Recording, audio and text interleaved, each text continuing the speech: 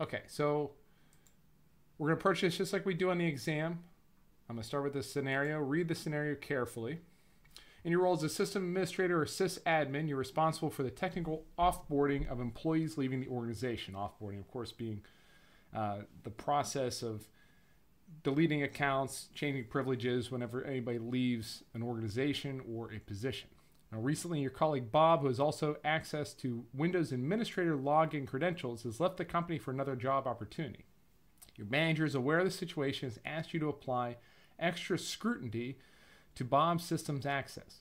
Using identity and access management, you must ensure you have correctly offboarded Bob, including the use of his credentials to prevent any compromise of your organization's systems, whether on premises or in the cloud. At a minimum, your manager expects you to perform the following: disable Bob's Windows Server access, change administrator credentials for specific mission-critical file server,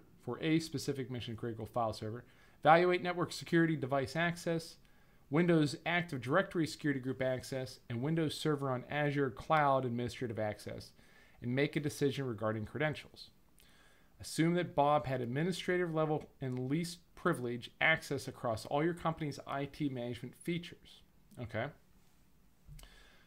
So it looks like this is all Windows. Basically, Bob left, and we got to disable his stuff. Got it.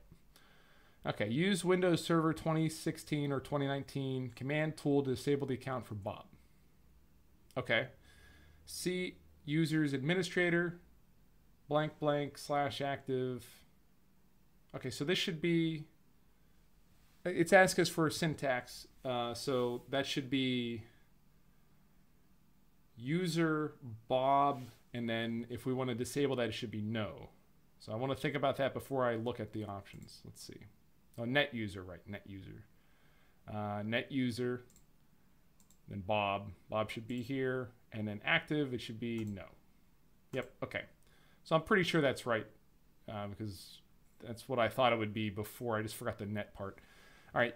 Use the Windows Server 2016-2019 command tool to change the administrator password for the file server. Okay, so that's going to be the same thing, net user, but we're going to say administrator. Right. Now, this is a red herring, net administrators. It's going to be net user. The administrator is a user. So, okay, I think that should be good. And then select other management features that should have credentials changed since the employee has left the company. All right, so let's look at the scenario again. Let's see. Mission critical file server. Do we have file server here? Network security device access, Active Directory Security Group access, and Windows Server on Azure. Okay, so we have that. So Bob had administrator access, right? I think so. Bob, recently your colleague Bob, who also had access to Windows Administrator login credentials, has left the company. So if he had administrator access, he had access to the administrator account. We need to change the password in the administrator account. And then we got to change the credentials for all of these. We should. Administrator Alice. It doesn't say anything about Alice in here. Service administrator, data administrator, domain controllers, administrator Alice, Bob. So I'm trying to think about what the answers would be in the drop-down selection. I mean, if it says change credential, that should be it, really. Let's see what it says. Bob's manager to the side. Change credentials, okay. Delegate changes. We're not going to delegate changes. Nobody else is, we're not that important to have people working for us in this role. Downgrade access. No change needed. Now, this is designed to be confusing, I think. It's definitely not no change needed. So if you see this and you're not sure the answer, first off, eliminate what you know is incorrect. So no change needed, that's definitely not it. Delegate changes, doesn't say we run a security team, so that's not it. Bob's manager to decide. In the scenario, the manager asked us to look at this, okay? It said, your manager is aware of the situation, asked you to apply extra scrutiny to Bob's systems access. So if we're an administrator and Bob was an administrator, that's probably Bob's manager too. So Bob's manager has already told us that. So the only other things are downgrade access and change credentials. I mean, change credentials makes the most sense here. Downgrade access, we're not going to do that for Alice. Nothing here mentions Alice, so it's going to be change credentials. I mean, honestly, we should just change credentials across the board. That's what you do when you offboard somebody. So if that's the option here, yeah, same thing with this one. Are these all the same? They are all the same. Well, if they're all the same, it's got to be change credentials. Now, this is going to throw a lot of people off. I guarantee it, because especially with these PBQs, people see this. My students will see these questions, and sometimes they'll say, it can't be the same answer like 3 times in a row. I can't just select the same thing multiple times. But yes, you can. And most of the time, that's correct. And I can almost guarantee it's going to be right. Yeah, okay. All right, so this is right.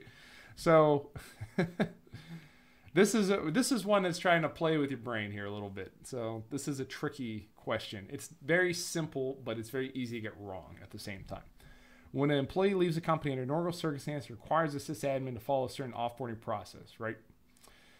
For example, a sysadmin should disable user accounts and privileges, as well as collect, wipe, and destroy company-owned IT assets per company policies. On the other hand, when an administrator leaves, this should trigger additional processes to account for the elevated and broad privileges and knowledge this person would have, right? The first task, command, net user. Yeah, net user is going to change anything with users. So we just selected Bob, and then we selected administrator. That's pretty easy to explain. And then let's see the third task highlights the broad access the administrator can have. And in this task, the network security devices neither access credentials change. Yep, he would have access because he's an administrator. And it says the same thing for each of these. Even though a sysadmin can disable the department's administrator account, the departing employee may have had an organization administrator login and password. That's right. Hey, thanks for the thank you, Jack. I'm happy to help you guys. I want to see you guys pass your exams here. All right, delegate changes, voiding change credentials, downgrading, or letting Bob's manager side are all inappropriate options in Bob's circumstance. Yeah, it's a pretty straightforward question here. So, any questions on this one, guys? I think it's pretty simple.